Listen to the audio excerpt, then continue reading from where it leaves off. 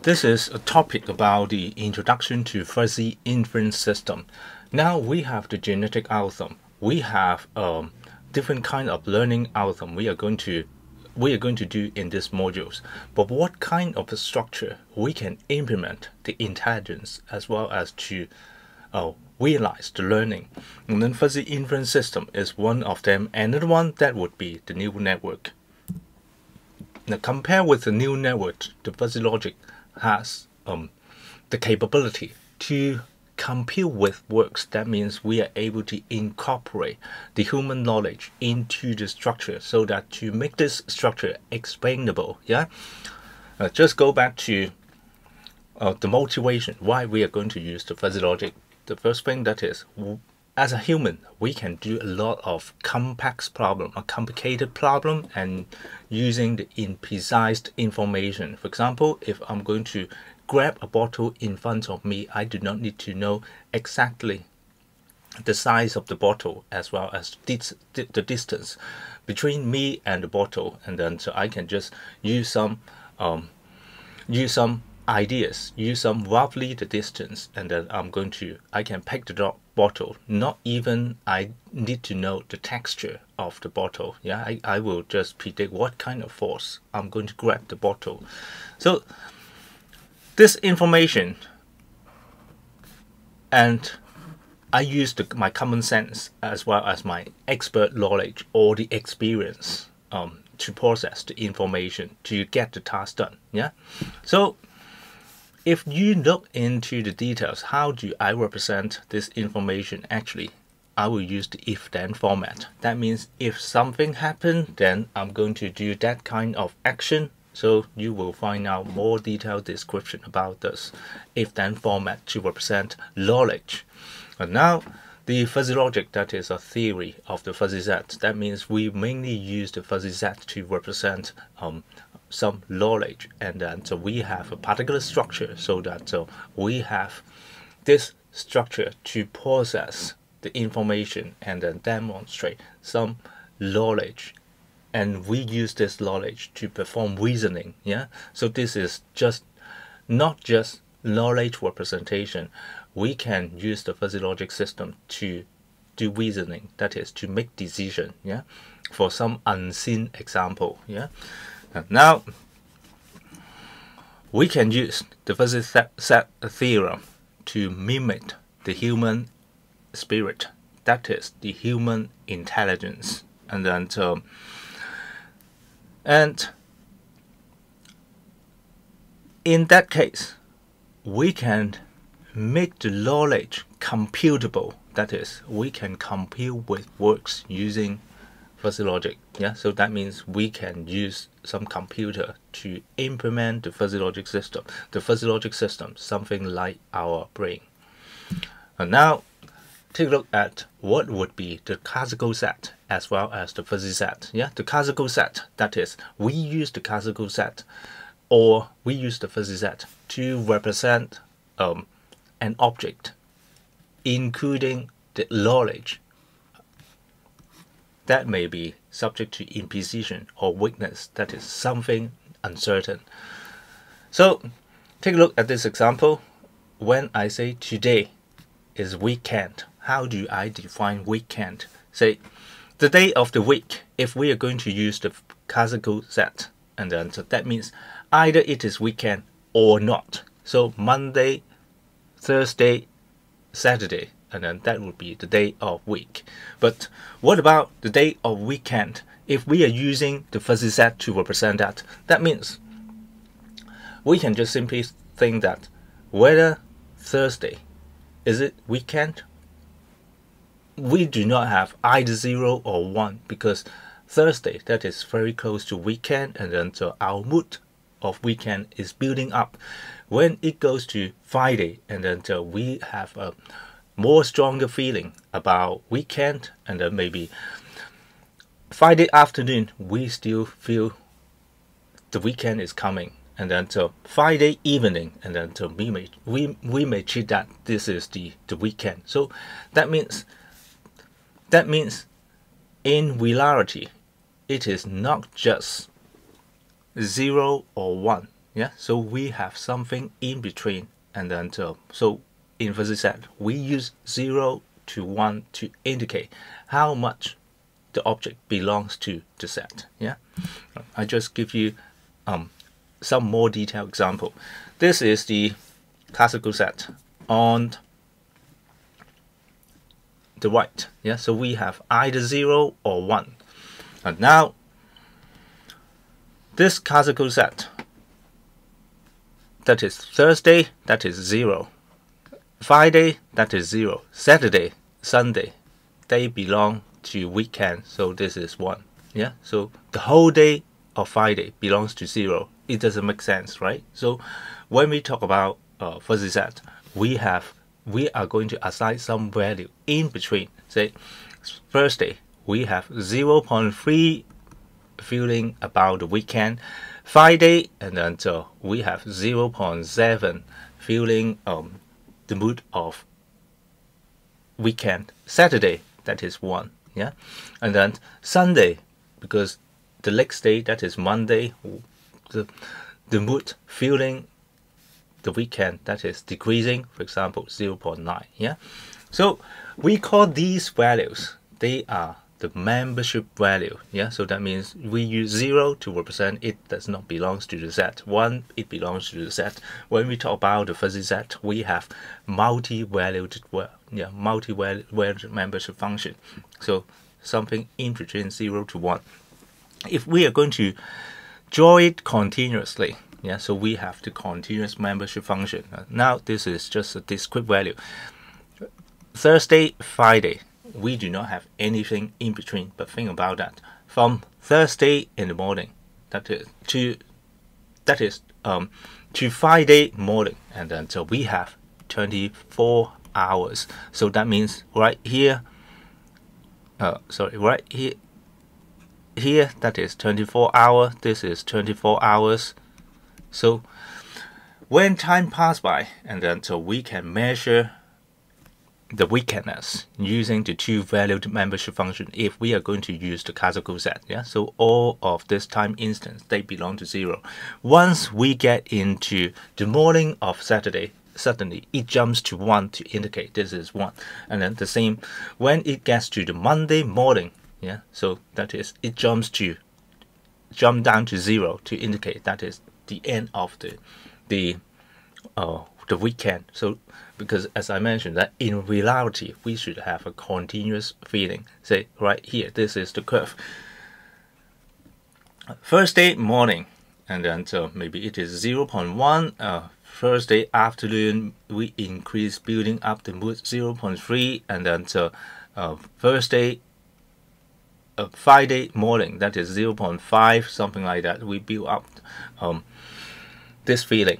So at here, maybe Saturday afternoon, we still have the feeling of weekend, but it is going to drop when time elapses. Yeah, so because it is when it is closer to Monday, and then the membership degree should be reduced. Yeah, so this is we call this is a membership function. That membership function, that is the x-axis, that is the item we are going to measure. The y-axis, that is how much it belongs to this membership. Yeah, so this membership, that is the weekend, whether these items belongs to weekend. Yeah, we use the y value, the membership value, to indicate how much it belongs to that fuzzy set. Okay, and now it is not necessary to only have one fuzzy set. We can extend it into the multiple one. For example, this is the classical set for time of the year. Yeah, so we can have the spring, summer, fall, winter. Different countries will have different period of these 4 seasons. For example, from March the 1st to June the end, and then so this is spring. Yeah, so the membership, that is suddenly jumps from 0 to 1 along this period, and then suddenly at the end of the June it jumps back to 0. The same for summer, the same for fall, the same for winter. Now this is the fuzzy set. When we use the fuzzy set, we also use the same, we ask the same question. Is the current date spring, summer, fall, or winter. Yeah, so the 1st of March, maybe the degree that is 0.5 for spring, we still feel a little bit about spring, and then that is 50%, and then we also think that it is kind of winter. Yeah, so if you follow this lightweight gray membership function, this is winter. So because it is just the transition from winter to spring. Yeah, so 50% spring, 50% winter. So when we get to the middle between March and June, and then so we have a stronger feeling, that is for spring. And then for all the rest, summer, fall, and spring, they have the 0 value. But when you walk through this axis, and then so it will give you different value of fall, different value of winter, different value of spring, different value of summer. Yeah, so this is the membership function, just tell you that how much it belongs to spring, summer, fall, and winter. So it makes more sense for our real applications. Okay, so now I'm going to give you a more complete example to demonstrate the idea we have. This is a driving problem. Assume that I'm driving this blue car. I would like to keep a safe distance between cars. That means I assume that I measure this information using my eyes. I just estimate the distance. That is what we are doing every day. Yeah, so that means no matter what, whether you're walking or you're driving, if you would like to keep a safe distance, and then so you just use our eyes to measure the distance between objects, and then say the front car and our car, and then according to this information we can determine how much the speed we have to control this car to be. Yeah, so assume that this is X, and then I would like to determine what speed I should keep for this car. Now in my mind I will have these 3 simple rules.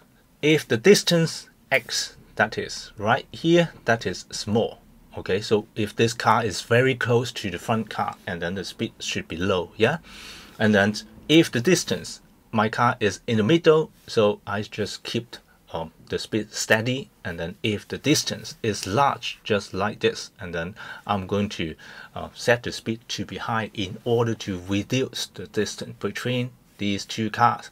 Yeah, so we can have more than these 3 linguistic rules. For example, if the distance is very small, and then the speed is very low. If the distance is very large, and then the speed should be very high, so and so. Yeah, so you can have more rules to describe this problem. Now we would like to ask ourselves that when the distance from the front car is 3.5 or so, so what speed should I keep? And then now that is different people will have different meaning about what it means by small, medium, and large, as well as the speed low, steady, high, according to different understanding, according to different culture, according to different regulation. So we need to understand all the meanings about that, or we need to define the meaning of all these words so that we can determine the speed. Yeah, okay. Now this is something we can do. Assume that I'm going to define small, medium, large like this. That means I use the membership function. The red, green, blue, they are the membership function. Membership functions we have mentioned in the beginning. The spring, fall, winter, all these seasons in the previous example, they are membership function. So now we use different membership function to define how small is small, medium, and large. Yeah. Now this is the according to this information, if the distance is 3.5 meter, and then so we can just look at the x-axis. I just defined the small, medium, large in this domain. 0 to 10. From 0 to 4, I have a membership function like this. That means up to 4, and then it is no longer be small. From 1 to 9, we have a membership function right here. That is somewhere we can describe that the distance is medium. More than 6, I use large to define that. Yeah. Okay. So now, according to this information, according to these rules, and then if it is 3.5, my decision, that is, the speed should not be very low and more towards steady, but definitely the speed is not high. I'm not quite sure whether you agree with me or not, but at least when you look at this answer, you should get some ideas about what that speed it is. Yeah. But anyway, how do I come up with these conclusion? Yeah. Take a look at these rules combined with this membership function. So when the distance x, that is 3.5 right here. Yeah. So the distance x, that is 3.5. I'm going to evaluate how small is the distance, and then based on that information, how low the speed should be. Now, x, that is at this point, I draw a vertical line, and then these vertical line cut across small, medium, and large membership function. I come up with these 3 values. For small, how small it is? 0.25. That means the y value right here, that is 0.25. It just tells you that now it is small, but it is not that small. It is just 25% belongs to small. Now for the green, we have 0.8333 right here. So that is the y value, that is 0.8333. So this value 3.5, it belongs to more to medium according to this value. Definitely it is not large, because according to the blue line, the degree belongs to large. That is 0. This is the x, this is the y value right here. Yeah. So when we draw a line here, draw a line in the to y-axis, and then you will just find out these 3 values. So using the membership function, it just tells you that how small the distance it is, how medium, how large the distance they are, so that we can make decision.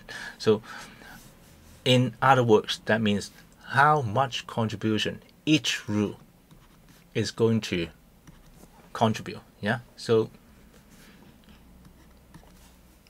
or we can just say that these values, they are the level of each rule is going to satisfy. So that means this one should contribute 0.25. 0.25 should contribute 0.25 to the decision making on the speed. This one should contribute more, 0.8333 to the speed. Yeah, because it just tells you that we satisfy this rule 2 more than rule 1, and then this one, because it is 0, the third rule should not contribute anything in the decision making. That is this answer. Yeah, so it just tells you how much each rule is going to contribute to make up this answer.